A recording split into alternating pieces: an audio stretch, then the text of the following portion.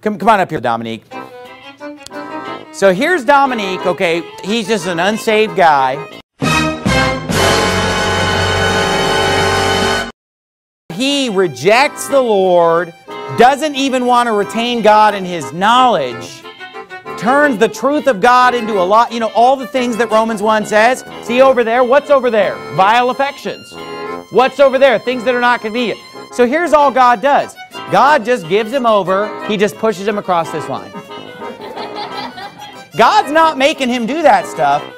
So God just kind of takes him and just gives him over to this land of vile affections. And then he's going to do all kinds of weird stuff over there.